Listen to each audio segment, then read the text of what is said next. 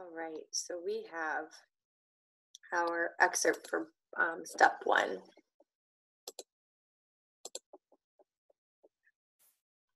Pharaoh first met Ricky at school when they were classmates. Ricky asked Pharaoh for a favor. Ricky had developed a crush on Pharaoh's cousin Dee Dee. "Pharaoh," he said one day at school, "ask Dee Dee if she'll go out with me." Pharaoh giggled, delighted to be entrusted with such a task. When he delivered the message to Dee Dee, she told him, "No way."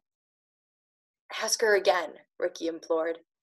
Pharaoh did, and this time, Dee Dee said she would date Ricky, at least give it a try. Before too long, graffiti began appearing in Pharaoh's building. Ricky L.S. Dee Dee. Ricky and Pharaoh became friends after that.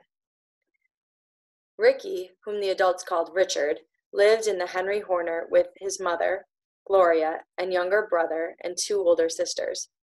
His father had left when Ricky was 3, and the boy last saw him 2 years ago. Ricky lived just 2 buildings west of Pharaoh, but his house seemed much farther away because it was on the other side of Damon Avenue. Damon acts as the dividing line between the Vice Lords and the Disciples' turfs. It also divides the housing complex in half. Although younger children freely cross the 4-lane street, teenagers, and even adults, take considerable care in crossing the gang boundary. Most children living west of Damon, in what is called the New Projects, because the buildings were a second stage of Horner, don't hang out at the Boys Club, which is in the Vice Lord's territory. Ricky lived 1 building west of Damon. Pharaoh, 2 buildings east of the line. So, for starters, it seems strange that a boy from the New Projects would befriend a boy from the Old Projects. But more surprising was that Ricky and Pharaoh would find some bond despite the startling differences between them. Not even Miss Baroni suspected that her 2 students spent time together.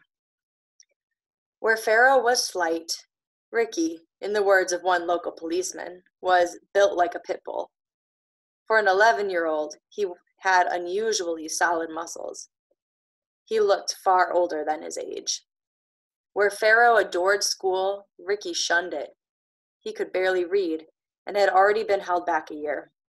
He was a year and a half older than Pharaoh.